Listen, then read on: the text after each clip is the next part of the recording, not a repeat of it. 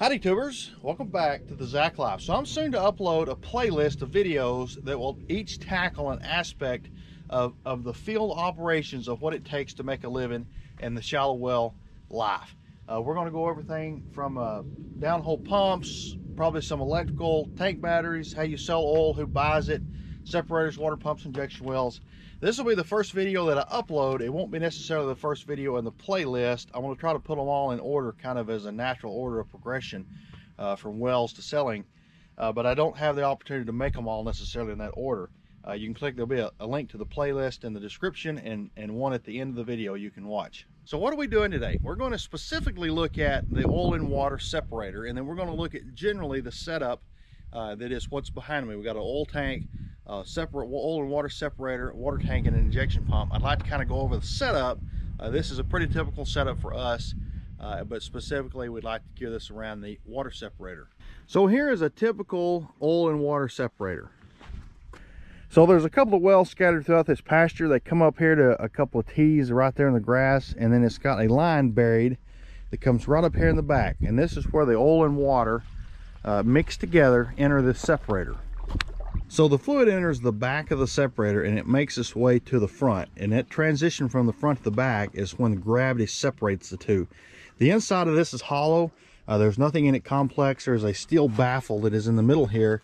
This is structural, and it also keeps the fluid as it's blown into the back. If it comes in at high velocity, it keeps from being able to churn sort of past the middle here. It's got to come over the top and the bottom. So on the front here, we've got a sight glass. This will show us our oil to water contact point, how much oil and how much water is in here. You want this relatively in the center. This one is a little bit high. We'll go over that in a second. That's actually why I'm over here to jack with this thing. This water level seems to have been creeping up, and that's a possible sign of some problems. So inside this separator is a float. This float is about the size of a 5-gallon bucket, but a little bit longer. It's made out of a really heavy walled pipe. It's heavy, it weighs a couple hundred pounds, and it's made exactly so that it will float in salt water, but it will sink in oil. So the float floats, and the contact point between the oil and water, on the oil and water level inside this separator, is connected through this trunnion.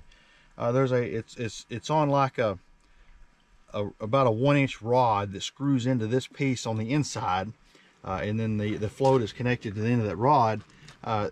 The mechanism that works this comes out through a rod here in this packing and ties on to this arm.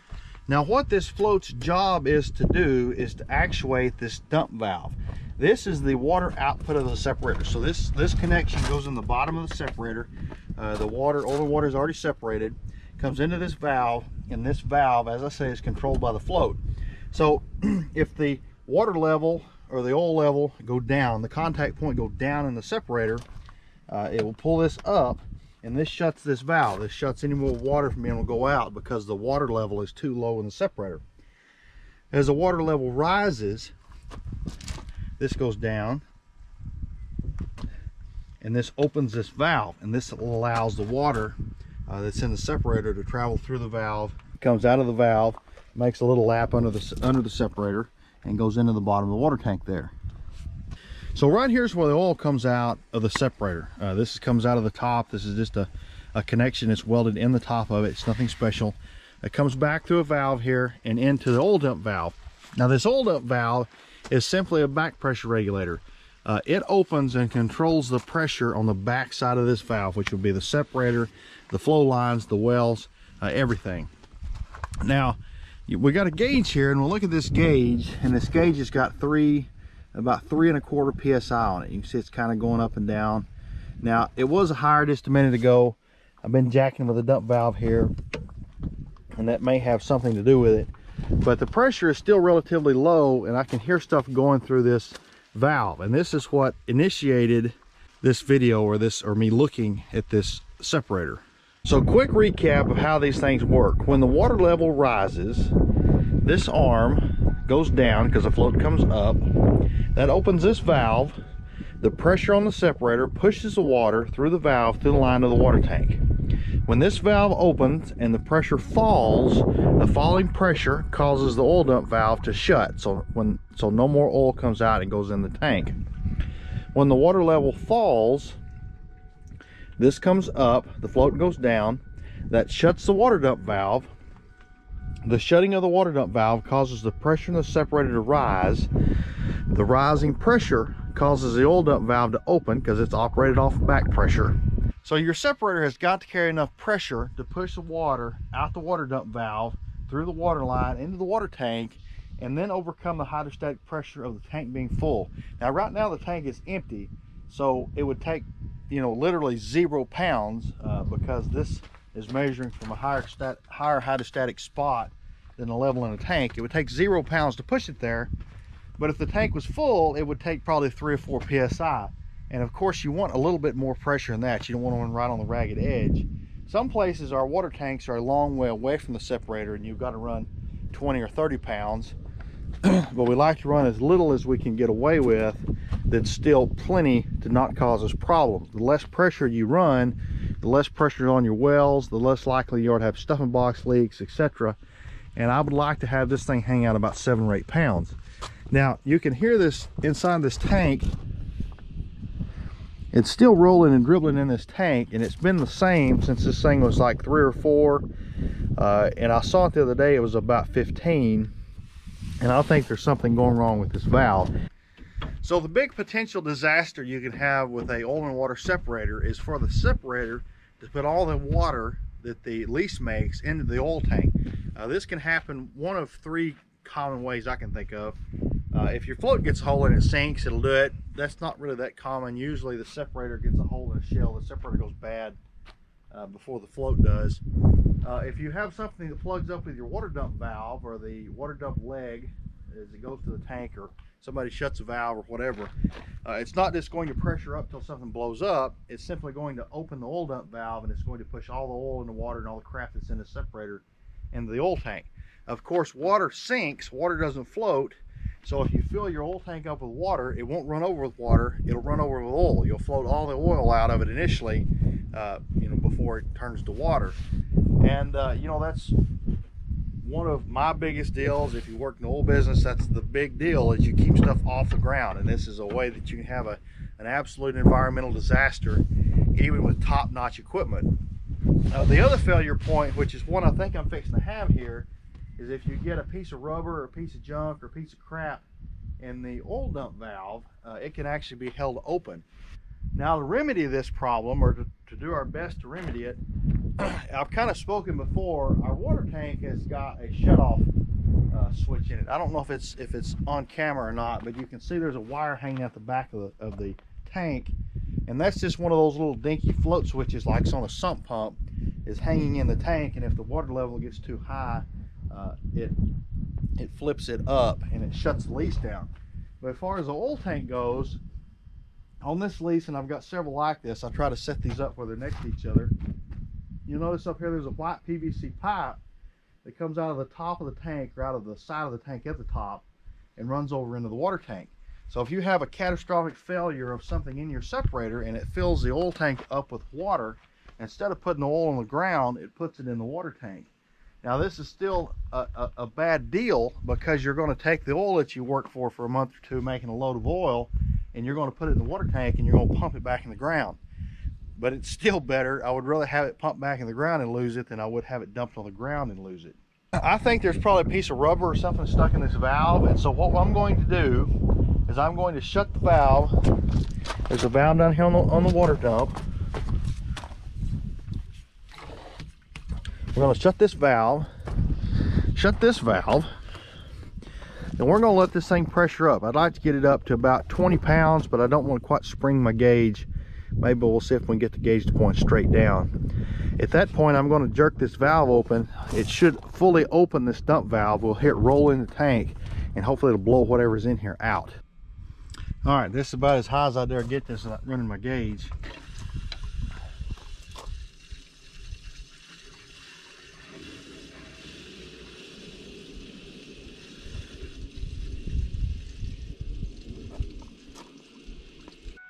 So that's about all I can do for this right now. I'm going to watch it for the rest of the day. It's about lunchtime. I'm gonna keep an eye on it. All right, so I came back out here. It's 3:30 and we are in the catastrophic failure mode that I described. Nothing bad has happened yet, but that's just because we hadn't had enough time for it to happen. The pressure on the separator is setting dead on 0, and I can still hear oil or fluid or something rolling in the oil tank. And so what that means is that the oil dump valve, the back pressure regulator, is stuck open. And for whatever reason, we're going to take it apart and find out. We didn't help it any by what we did earlier by letting the pressure on the separator pressure up and trying to blow whatever was in it out. We didn't help it, so we got to take it apart and fix it. All right, so the very first course of action is, as I explained in my electrical video, I've got shutdown systems on my wells. And so the first thing I'm going to do is this little switch will turn off all the wells. So we got all the wells turned off. All right, let's get after it. First course of action is I'm going to shut this valve. I guess the second course after I shut the wells off.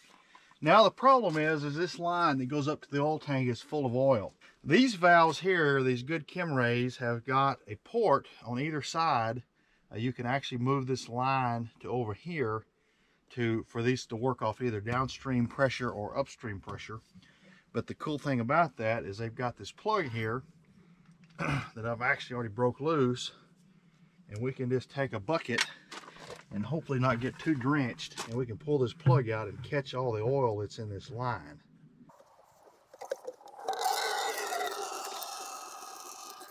And then this little line has got to come off.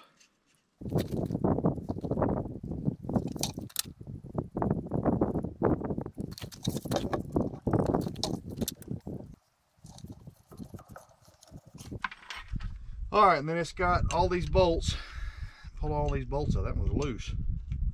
I guess they're all pretty, not super tight.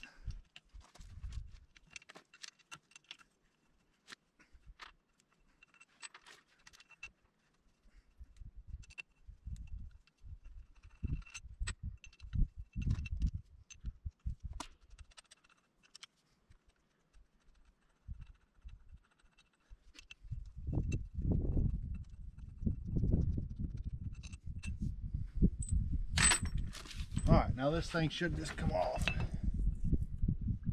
just like that.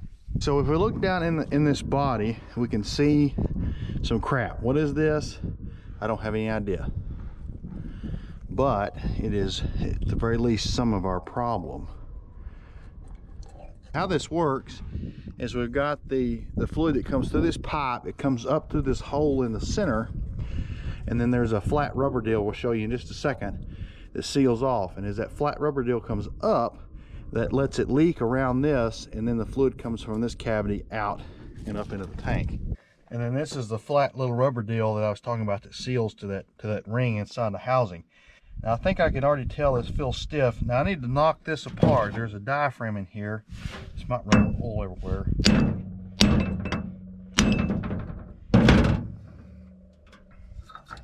Well, that's kind of nasty in there.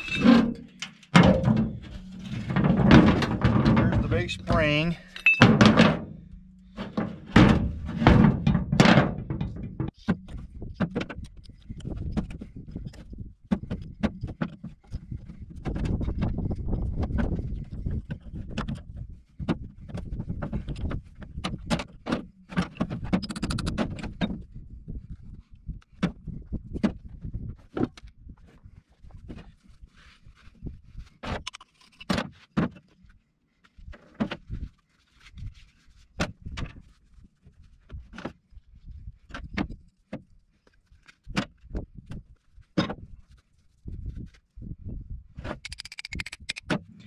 So I don't really see any problem with this. I think it was just full of crap.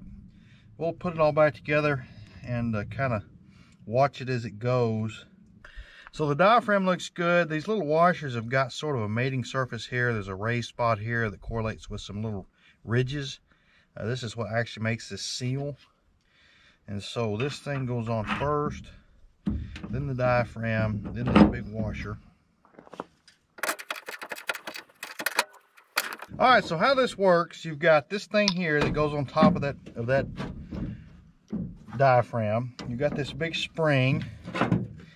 You've got this plate, and then the bolt that's in the end of this is what actually pushes against against the spring. Anyway, the spring tension keeps this pushed out, which seals off against that hole that's in the housing. And then you've got pressure that's on the back side with a little tube that's hooked to here. And what this pressure does is this pressure pushes out on this diaphragm. And when the pressure in this under this diaphragm is enough to collapse the spring, it pulls this back in and opens the valve. All right, so we go gasket this doohickey. That thing that the spring sits on. The spring. I'm going to go ahead and start this just so we'll know it's all lined up. And then the top housing.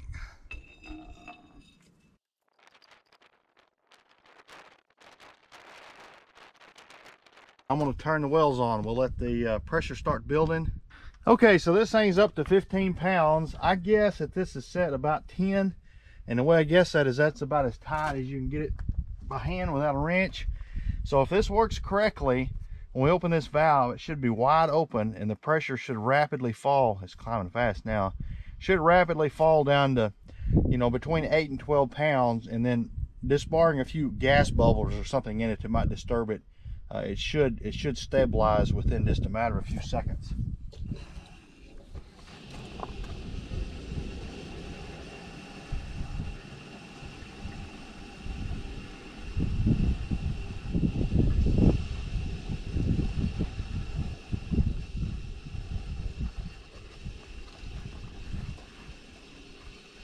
Well, it looks like that's going to be right on the money, 10. I bet it's closer to 9 once it straightens out.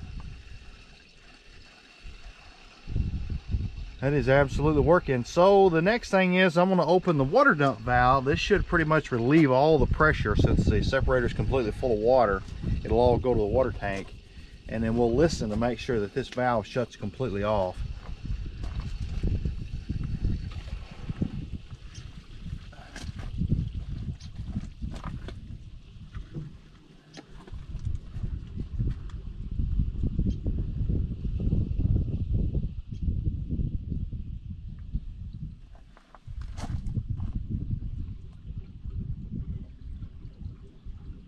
And I believe it has. I hear a gas bubble or two going through it, but I don't think there's any fluid going through it. All right, mission accomplished.